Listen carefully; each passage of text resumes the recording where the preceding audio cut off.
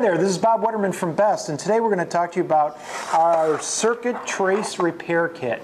So there are times when, after rework, perhaps the profile wasn't correct or used too much pressure on the board, and a circuit trace can lift off. This can also happen if you're using inferior boards in the prototyping process, and now you have all these components on the board, and we need to replace a trace. So the purpose of this kit is to use the epoxy method and to glue down a replacement trace. So let's see what's inside of here besides the epoxy that we have seen many times over. So we have a variety of traces, and they come 5 to a pack, and they have a variety of thicknesses.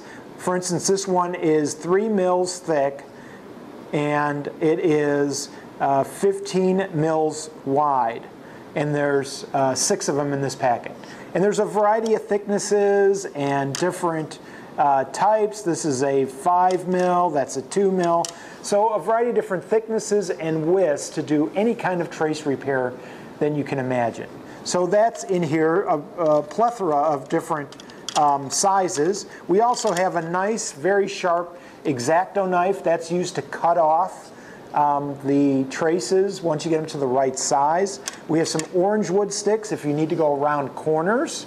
So there's several in here for that. And then there's a pair of ESD safe tweezers. Basically all the elements you're going to need to do trace repair. And don't forget, with any of these repair kits, you can go to our website to get free YouTube videos to show you how to do these repairs, or you can come to Best for some professional solder skills training.